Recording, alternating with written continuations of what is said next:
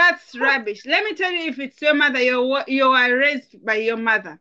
Can she force you? She knows the struggles she passed through. Can she force you to get married? No, but you know, in our society, you have friends, family, relatives, uncles. How can a relative saying come in? us. Did the uncle pay for me school fees? Subscribe to A Producer's Life in Uganda. Let me tell you, there are those who elders who expect from you. Those who elders from the villages. When are you bringing home a man? The man what? Kale, let me tell you, there is no way. My aunt, my so-called jeja, my whatever can come out and tell me when are you getting married. To which deal? Huh?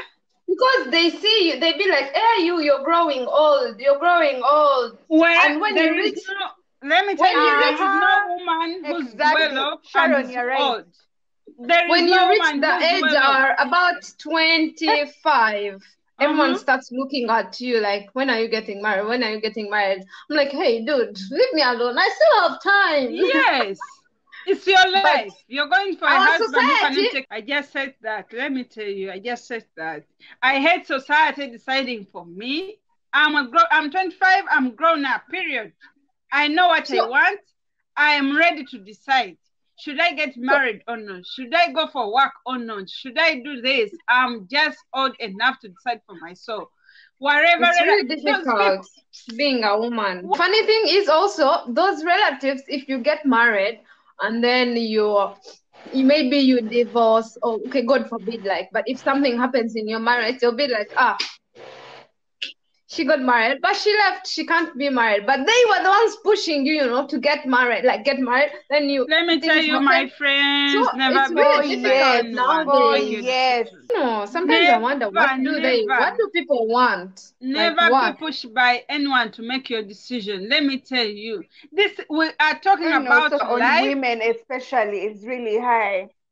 We are talking about life. It's your life, I'm telling you. This is where you're going to be going, and the man is beating you every day. If you die, they'll be like, why didn't she come out of that marriage? This is your life. You're going to be having a man who's a womanizer.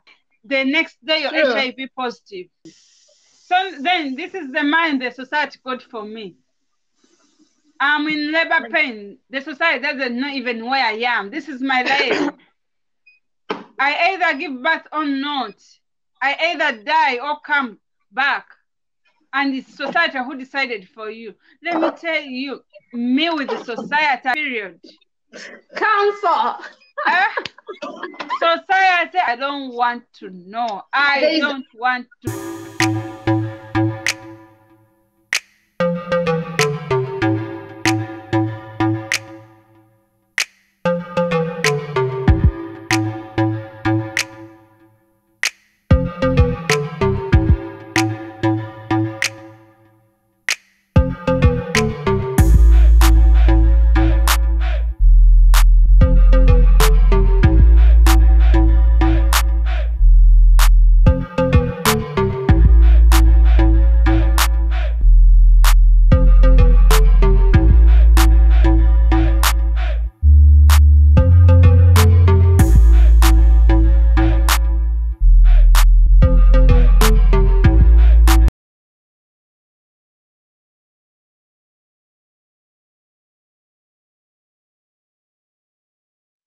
Subscribe to A Producer's Life in Uganda.